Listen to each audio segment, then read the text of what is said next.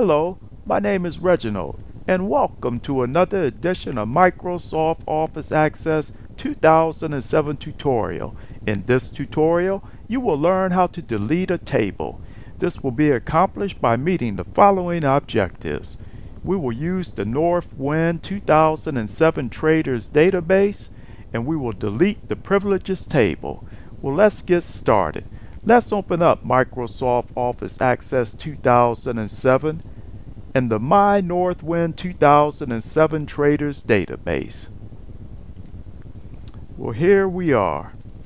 Let's scroll up above to the navigation pane and let's go to All Access Objects. Let's scroll down and let's open up Tables.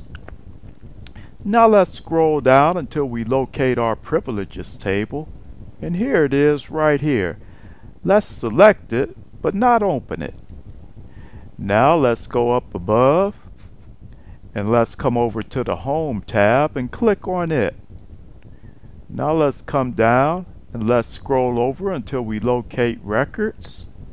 And here it is. Now let's go up above and click on Delete.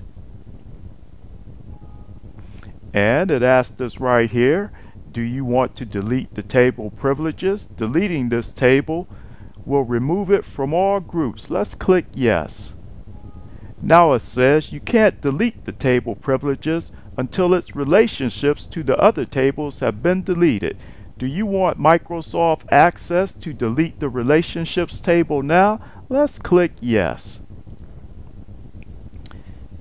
The privileges table has been deleted. Praise the Lord. This has been another Microsoft Office Access 2007 tutorial with Reginald. Thank you.